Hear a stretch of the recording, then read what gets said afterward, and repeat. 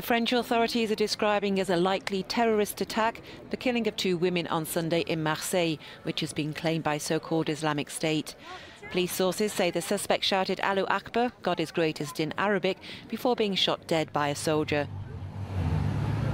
Interior Minister Gérard Collomb said several elements of the attack were a mystery.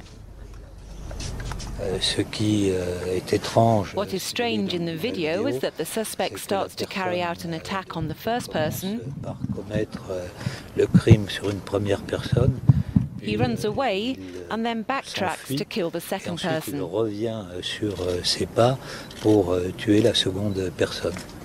So this has raised a number of questions over the attack.